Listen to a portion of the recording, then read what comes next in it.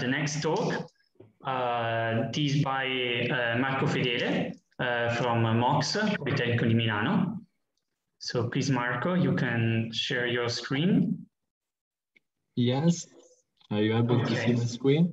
Okay. So Marco will talk about novel pipeline for cardiac cine-MRI to patient-specific image-based hemodynamics simulation. So please, Marco. So thank you very much, Francesco, for your presentation.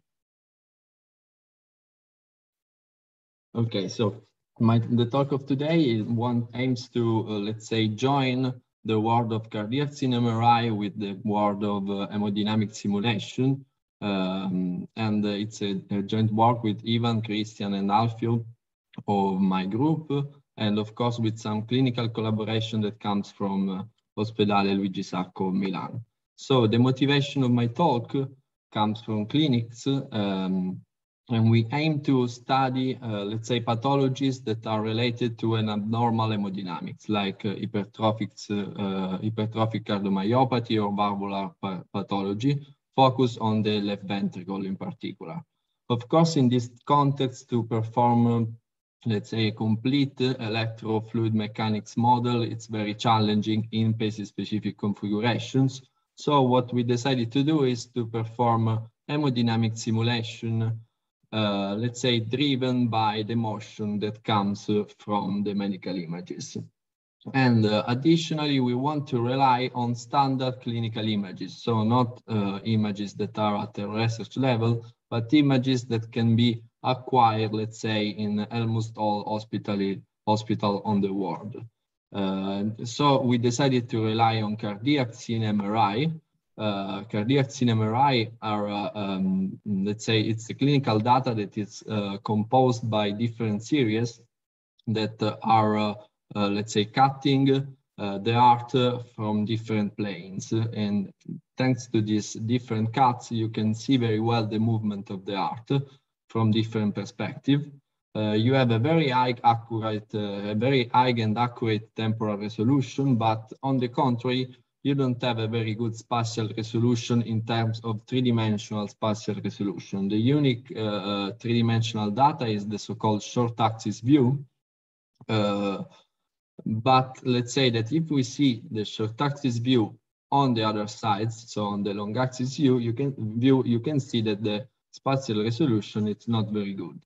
So using this kind of data to recover an accurate three-dimensional ventricle geometry, especially in pathological condition, and to recover its motion, it's, let's say, a challenging operation. For this reason, we propose a new pipeline that start from cine-MRI and create, let's say, an artificial images that we call cine-MRI fusions that is mixing all the data coming from the different view available on a classic cine-MRI data. Starting from these artificial images, we are able to recover an accurate three-dimensional geometry of the left ventricle, and then by using image registration to recover also a good displacement field of the complete heartbeat applied to the left ventricle endocardium. Then we create the our complete moving computational mesh, and then we are able to perform CFD simulation on this moving mesh. My talk will be more focused on the pipeline, let's say on the processing pipeline, while at the end we will see, let's say, quickly and briefly some clinical application and some simulation applied to interesting clinical application. So the pipeline starts from the so-called cine-MRI fusion creation. We build a new algorithm that basically, first of all, create an empty image with a very good spatial resolution in all the direction. For each pixel of these artificial images, we compute some interpolation weights that basically are based on a minimum distance criterion. This computation is quite computational demanding, but you have to do just once, and then for each time step available on the cine-MRI data, you are able to compute by using these new weights the new intensity value of these artificial images. So the output of this cine fusion is this one. You can see that the accuracy in space is increased, and this is more evident, especially if we have a look at the new artificial images compared to the long axis view of the original short axis series. So you can see that now you can have a look, a more detailed view of the myocardium, and from this kind of images you are able to recover a more accurate left ventricle geometry. So next step is image segmentation. Image segmentation is more, we did this with classic image segmentation algorithm. In particular, we use MITK software, and we segment independently the endocardium and the epicardial surfaces. It's more innovative instead the way that we use to merge the endocardium and the epicardial surfaces. We use a new algorithm that we call Boolean connection algorithm that we propose in this paper with Professor Quarteroni. That is similar to classic Boolean operation, but as output gives you an already ready for meshing surface with a smooth transition between endocardium and epicardium. So this kind of polygonal surfaces are then the input of the registration. So next step is image registration. Once again, here we use quite standard image registration tools, but the novelty is more on the input of this registration, starting from the polygonal surface that we build for each time step available on our cine-MRI data. We build level set images that are almost black and white images that are, let's say, an easy input for the registration algorithm. So thanks to this easy input, we are able to recover a transformation on all the three-dimensional domain of the level set images, and applying this kind of transformation to a reference instant of the endocardium, of our endocardium surface, we are able to recover the three-dimensional displacement field for the complete orbit. So once we build this kind of displacement field and geometry, we aim to build a complete moving computational mesh, and to perform a good hemodynamic simulation, we want to extend the domain also to the top part of the left heart. So we want to extend the domain to the left atrium and the aortic root. Since from classic cine-MRI data you cannot recover with a good accuracy this kind of geometries, we use a template geometry, also because we want to focus on the hemodynamic on the ventricle, and let's say that is just an extension on our domain to make more realistic the hemodynamic on the ventricle. To attach this template geometry to our patient-specific one, we use a new algorithm that is called harmonic connection algorithm, that basically solve a Laplace-Beltrami equation on the template surface in order to find a smooth deformation that is able to attach the ring of the template geometry with the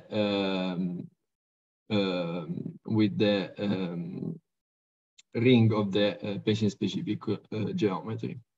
So once we obtain the complete domain, we have also to extend the displacement field toward this domain. We use a similar algorithm that this time it's very important to impose the correct boundary condition to this harmonic extension from the patient-specific domain to the template geometry. In particular, by using homogeneous Dirichlet condition on the pulmonary veins and homogeneous Neumann condition on the outlet of the aortic root, we are able to recover a realistic movement. Indeed, you can see that the roof of the atrium is almost fixed as expected, and the vein are fixed, as you can see also in the images, while the aortic root is moving up and down together with the ventricular base. And this kind of movement can be also appreciated from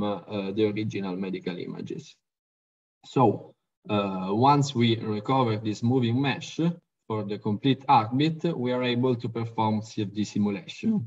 Here I skip most of the detail because there are already other talks of our group that are discussing our CFD model. However, we use finite element method to solve Navier-Stokes equation, sorry.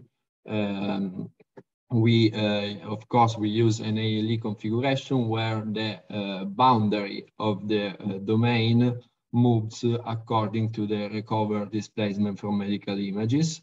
And we use a resistive approach for valve modeling.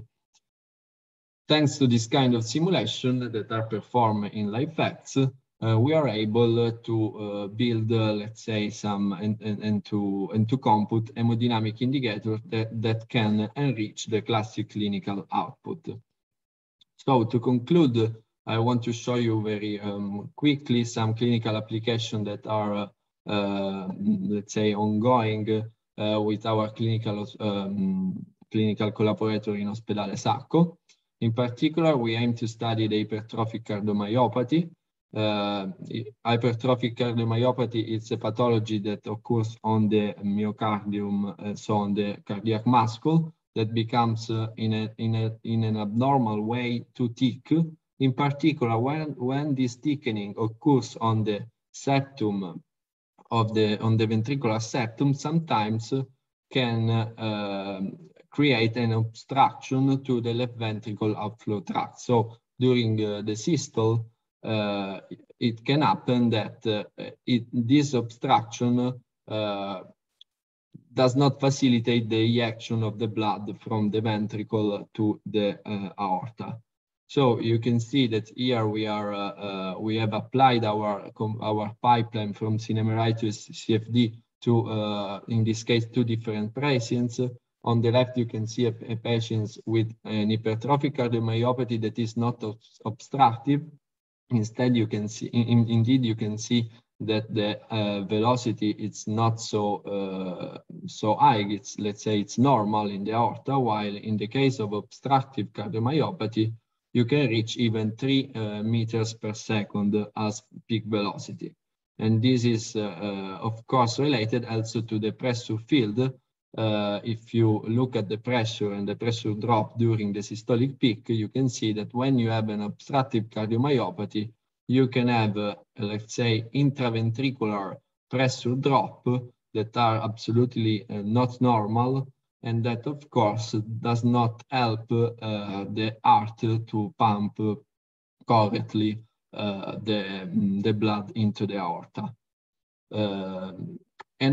So here, this is clear from these images. Another application that we are studying is always related to hypertrophic obstructive cardiomyopathy, but it's an additional pathology that involves the mitral valve, that is called systolic anterior motion of the mitral valve.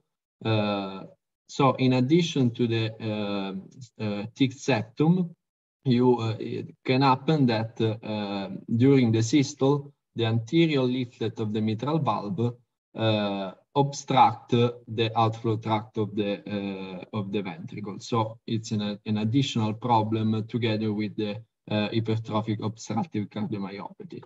Here I go very fast, but we published a paper on this study that is based, let's say, on a preliminary pipeline similar to the one that we show, that in addition is also able to partially recover the movement of the anterior leaflet from medical images in order to perform hemodynamic simulation and to compute some clinical indicator that aims to suggest to clinician where is the part of the septum to be surgically treated. So to conclude, we succeed to connect gold standard clinical images to CFD hemodynamics. We are able to study pathology linked to abnormal hemodynamics and to, in future, maybe compute hemodynamic indicator that could be used in clinical practice.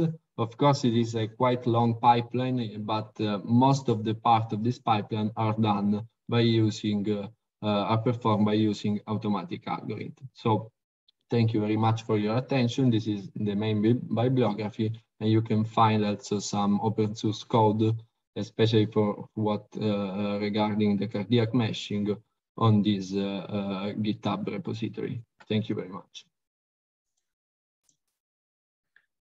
Thank you, Marco, for your talk.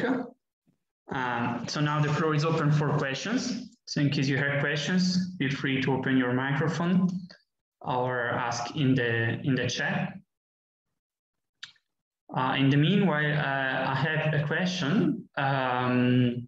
So can you please comment a little more about the human interaction that is needed? So you mentioned that it is really minimal, but if you can also comment about the type of user experience, so how much a user should be experienced in using this pipeline. Okay, so thank you for your questions. Let's say that for the moment, the most time-consuming part is image segmentation, that it's not quite automatic. We are using methods that are based on user interaction, so are, let's say, semi-automatic method. But of course, if our aim is that in case we want to use this pipeline for a particular pathology, and by using large data set of images, we can exploit, for instance, deep learning method to make this part automatic. Concerning the rest of the pipeline, let's say that it's completely automatic, and that we aim to release this code together with this paper that is still in preparation in order to make it available to everyone. Okay, thank you. So if there are no further questions,